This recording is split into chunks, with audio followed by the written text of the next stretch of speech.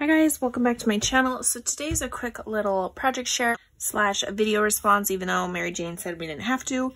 But Maryjane's review here on YouTube is having a little giveaway for her birthday.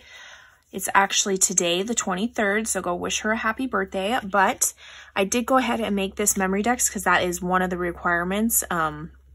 It's sender's choice, and then you either have to send like a memory dex or like a birthday card. So I just did a mem dex, and I figured why not use some of my dies from my design team package. Baby's napping, so I get to craft. So here's this giant like cupcake embellishment, and it's a shaker. Oh my gosh, look how cute, you guys. Look at it. So I did the shaker bits in the top, this part, and then this part, and then I left the little slits blank. But how cute is that? Oh, I love it. And it's a good size, and I just staggered it up on this memory dex card. And somebody, I think Maryjane asked me to cut this. So you guys, this memory dex card, as you can see, you would think that it cuts the shape of this, but it does not. It cuts literally just the entire frame. So it cuts all the way around, skinny like this, and then the back piece pops out. So what you have to do is you have to use this heart piece to have the entire shape of the memory dex. So I cut this out in like a polka dot paper, as you can see, like right there. And then this cutout, I cut it at 110-pound cardstock in that pink. As you can see, it's like stitched around the border. And I glued this onto this piece. You could easily use this part for a shaker and do it on top and stuff, but you'd have to like fussy cut other pieces, but you could totally make a shaker technically.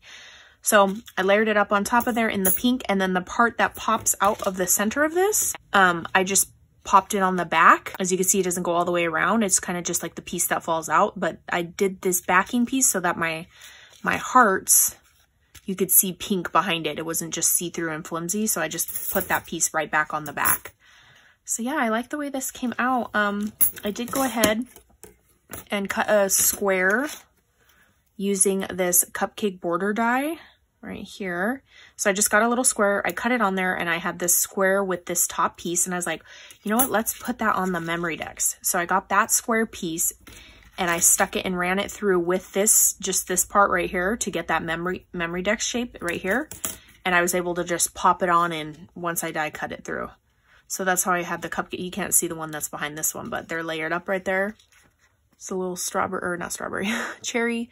Then I just did some little pom-poms. I stitched this on there. It says one more chapter because it's a birthday, you know. Some ribbon. And yeah, I really love that the way this cute little cupcake mem dex came out. And then sender's choice, I went ahead and made a mini little loaded bag. I did use that hooray paper from Tuesday morning. It's so cute. It's by My Mind's Eye. It's absolutely gorgeous. And I made a, did I say mini loaded bag? So it just has a little MJ right there, Maryjane, and some goodies in there.